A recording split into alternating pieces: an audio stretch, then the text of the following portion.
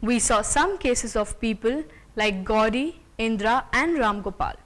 However, one thing common in them was that they all were engaged in the retail business, wherein you buy and sell in small quantities.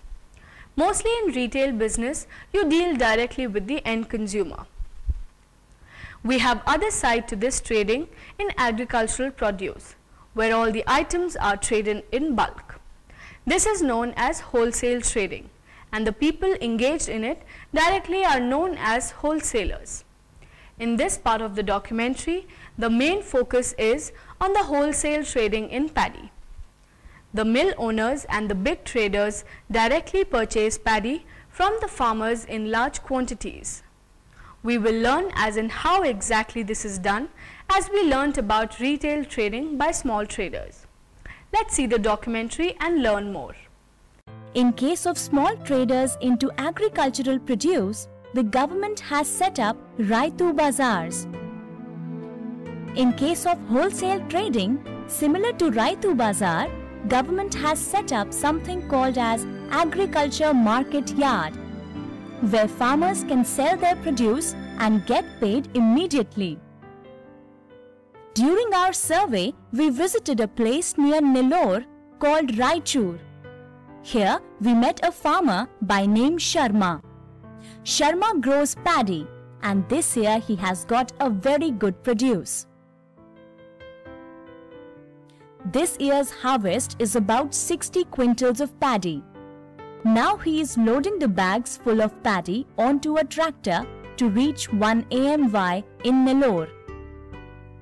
We also came along with him to get the experience of an AMY, of an agriculture market yard. After reaching the agriculture market yard of Nellore, Sharma unloaded his bags and joined the queue for auction selling. We saw many such farmers there waiting in the queue for the auction procedure to start. Then, at about 10 AM, the committee members came and started putting a slip on the bags indicating the name of the farmer and the amount of paddy in quintals. After that, about 11 AM, wholesale traders, rice mill owners came to the paddy heaps to check the quality of paddy. After some time, the committee members began the auction from the first paddy heap of a farmer. That day's minimum support price was fixed at ₹1080 per quintal by the government. So the committee official had to start the auction from that price. Minimum support price is something that the government announces every year for crops like rice, wheat, etc., taking into consideration the fair cost of inputs as used by the farmers to bring out one produce. In certain cases, when there is no buyer or wholesaler to buy the produce of the farmer at more than the minimum support price, then government agencies like Food Corporation of India buys the produce from the farmer at minimum support price. This is a way the government ensures that the farmers at least get a minimum price for their produce. Otherwise, farmers are always free to sell at a higher price than the minimum support price if there is any buyer willing to pay. The auction process here is something like this. The auction starts by inviting bids from the buyers. Buyers are the wholesale traders willing to buy paddy at a certain price. After the bids are received, the AMY committee officials announce the highest bid and start a count of 3. If another trader calls for a higher bid before the official complete counting 3, the auction progresses. In such cases, the AMY committee official counts 3 again for the new higher bid. If the count up to 3 completes, then no further bid will be allowed even if there is someone willing to pay. By the time we were understanding the auction procedure, we saw that the auction for paddy brought by Sharma has started. We just moved nearby to witness how it is happening. There were several agents and mill owners crowded near Sharma's paddy. They all found that this paddy was of very good quality. It was dry and with very less thalu, that is the ill-filled grains. The traders and the rice mill agents increased the rates when the auction of Sharma's paddy began.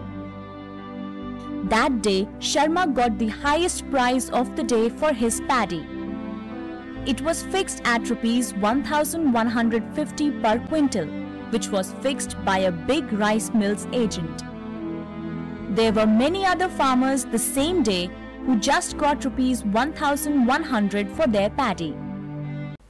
After the auction completed and the rates of paddy was decided for everyone's paddy, then AMY committee officials noted down all the rates bid by different traders for the entire paddy heap.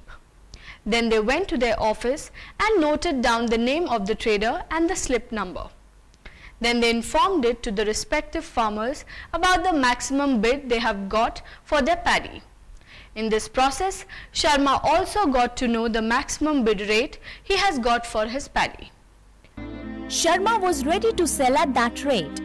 Thus, the officials further noted down the rate, the quantity of paddy, and the total amount to be paid by the trader on a slip and gave it to Sharma.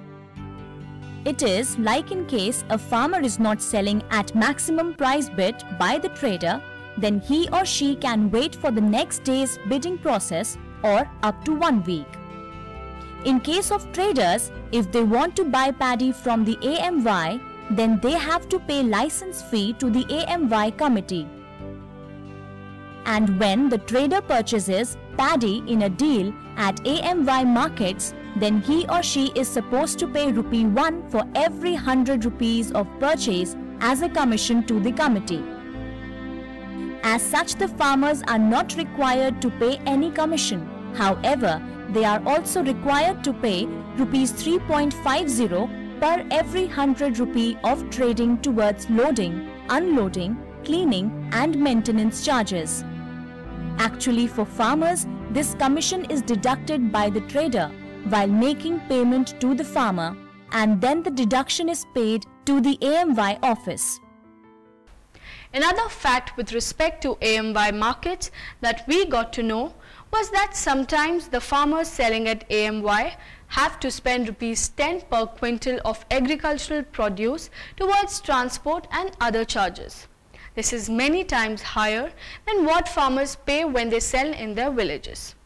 In this context, we saw that after all this, the mill agent came to Sharma and paid the amount written in the slip after deducting the AMY charges. What we observed from this whole activity was that people or farmers like Sharma who own sufficient quantity of produce with them prefers to sell their produce at agriculture market yard. The reason for doing this lie in the following arguments given. 1. It is seen that in case of AMY, there is no delay in payments or charges for the on-the-spot payment as in the village. As here in AMY, the sale is by open auction and the farmers get a fair chance to get best price possible. However, we saw another thing also. Some of the AMY officials are corrupt. They join hands with traders to give farmers the lower prices. But this does not happen everywhere.